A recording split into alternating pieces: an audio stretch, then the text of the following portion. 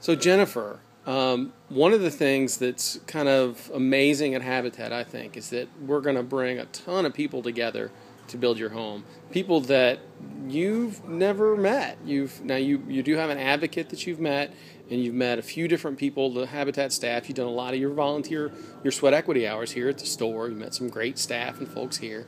But starting next week, there's going to be dozens. I mean, ultimately, somewhere over 100 to 200 different people are going to be helping build your home that you don't even know. And most of the folks on this build in particular are called to do this, are going to do this because they feel compelled.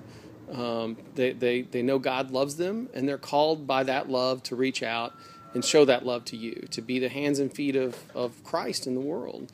Right. What do you think about that? I feel very blessed.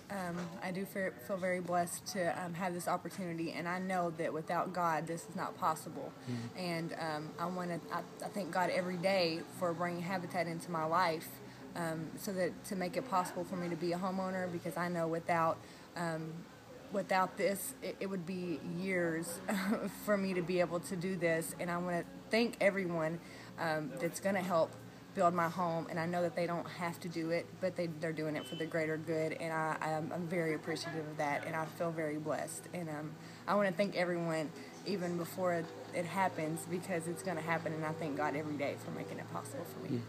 Very cool. Thank you. Thank you.